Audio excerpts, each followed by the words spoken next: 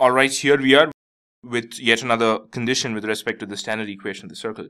So in this video, we're going to look into what happens to the standard equation of the circle when the circle passes through the origin, and the center lies on the x-axis at the same time. Both of them happens at the same time, something like this.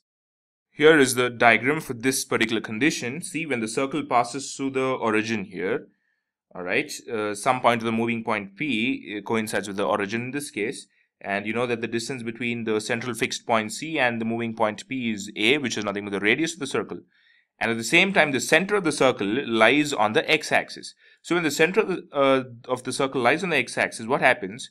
The h coordinate of the center, that is C of h comma k, becomes C of a comma 0, because the x coordinate of the center is definitely A, as you can see here, but the y coordinate is absolutely nothing. It lies exactly on the x-axis. So therefore the y coordinate becomes 0. There is no vertical displacement at all. I mean, there is no vertical length at all. It is exactly on the x-axis. And you know that that time the y coordinate is 0.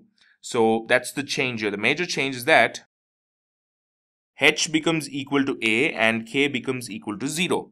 So the standard equation is like this: x minus h the whole square plus y minus k the whole square equal to a square.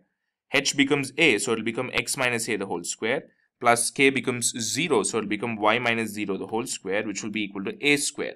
So the standard equation of the circle when the circle passes through the origin and the center lies on the x-axis will become something like this: x square plus a square minus 2ax plus y square equal to a square. A square gets cancelled. So we have x square plus y square minus 2ax equal to 0. So this is what the equation of the circle becomes when it meets this condition. So you can see that it is reduced to x square plus y square minus 2ax equal to 0.